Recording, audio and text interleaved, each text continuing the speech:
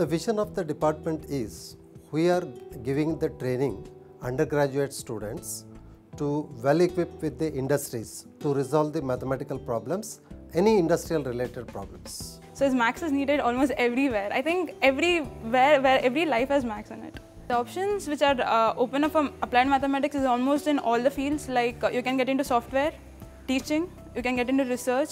There is something called analysis, where like finance analysis, and corporate analysis. There is like different analysis you can get in, and there are options even in defense forces also. Like they prefer MSc mathematics students, and even in DRDO they have a specification with applied mathematics students. Few of our students they are joined the industry as well as pursuing the PhDs in American University. We have the last year, that is, we have hosted the international conference. Around 17 international delegates came to the India, and they have stayed here, and they have well appreciated our departmental infrastructures. Infrastructure provided here is really good. I think maybe only the first block is a bit old, remaining all other blocks are really good. And hostel, the facilities is seriously, it's like not accepted that facility would be so high. Like we have been given with double attached rooms and all those things, and cleaning, everything has been taken care by the hostel people.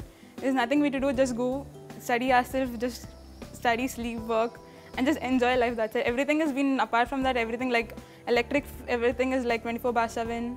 Water is 24/7. There's no issues with anything related to that. And even the mess which is provided for us also, it's really good.